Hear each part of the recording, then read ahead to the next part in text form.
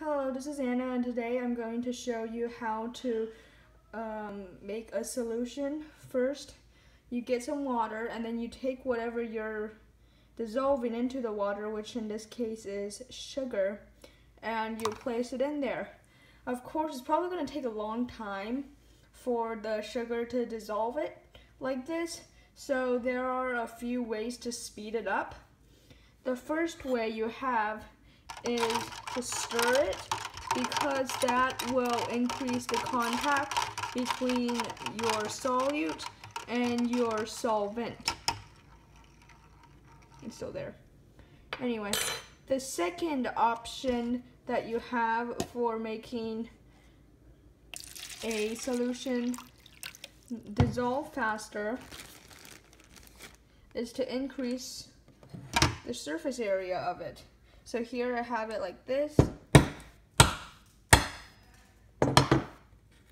and I put it into several pieces, and I can also stir it to make it faster. But the third, and by the way, increasing the surface area of the sugar would help it dissolve faster because more of the sugar comes in contact with the water. The third and final option of increasing the speed of which something dissolves is to increase the temperature. Here I have some hot water, and I'm just going to add the sugar in there. And of course, once again, I can increase the speed by stirring it. Now, of course, I can combine all three methods and increase the water temperature, as well as increase the surface area and stir it. So I can add the water.